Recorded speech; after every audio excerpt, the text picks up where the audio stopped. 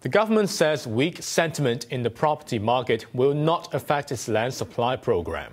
3 more residential plots are to go on sale to provide more private flats. Maisie Mok reports. 3 residential sites in Kai Tak, Stanley and Kennedy Town will be put up for tender between October and December. They are expected to provide a total of 2,500 flats. The MTR's Oyster Bay property development and the Urban Renewal Authority's project in Saying Pun are expected to provide around 1,600 flats.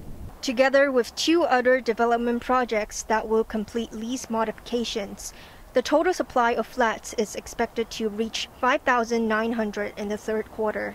Taken together with the 6,000 flats from the first 2 quarters, the total from April to December is expected to be 11,900, over 90% of the annual private housing supply target.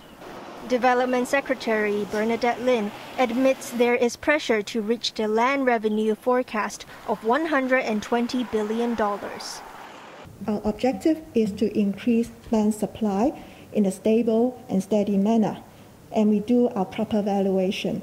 So, if indeed the land sale revenue is a bit below our target, this is a reality that we have to accept. But what is important is that we do proper market valuations.